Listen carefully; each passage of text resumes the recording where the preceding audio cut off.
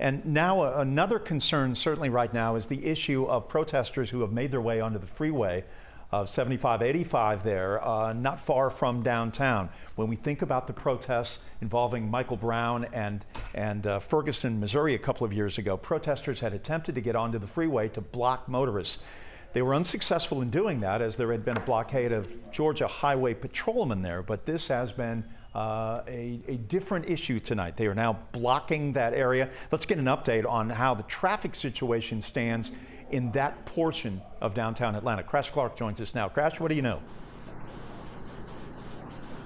Well, you can see obviously right here from the Sky Tracker, there is a huge police presence on the downtown connector, not in the southbound side, but mainly in the northbound side. What we're looking at right here is the Varsity and North Avenue. But you can see from one of the maps that I just pulled up right here, there is a lot of traffic that is now starting to obviously slow down around the Grady curve northbound, and then southbound traffic from Midtown right around the Brookwood split. So we're definitely seeing a huge impact downtown. Obviously a lot of flashing lights and police presence. We've seen this before when protesters have made their way on the interstates, obviously in other areas as well.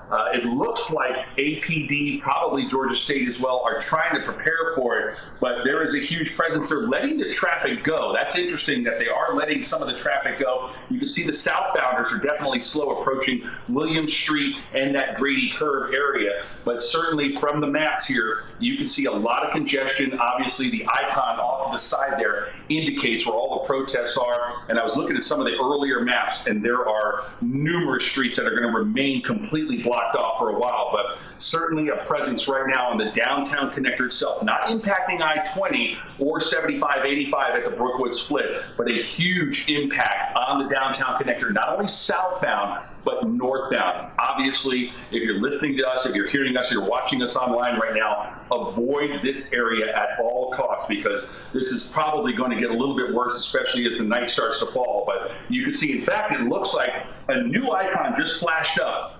On the top of my screen here, you can see that blue barricade. That indicates that police are more than likely going to stop traffic flow on the downtown connector. So that's going to be a big deal right there. We're going to keep in touch with all of this. You can see from another Sky Tracker shot that's just over North Avenue by the Varsity. It looks like they might stop traffic on the downtown connector. I'm going to get a couple more views from the Sky Tracker, and we'll be right back in touch.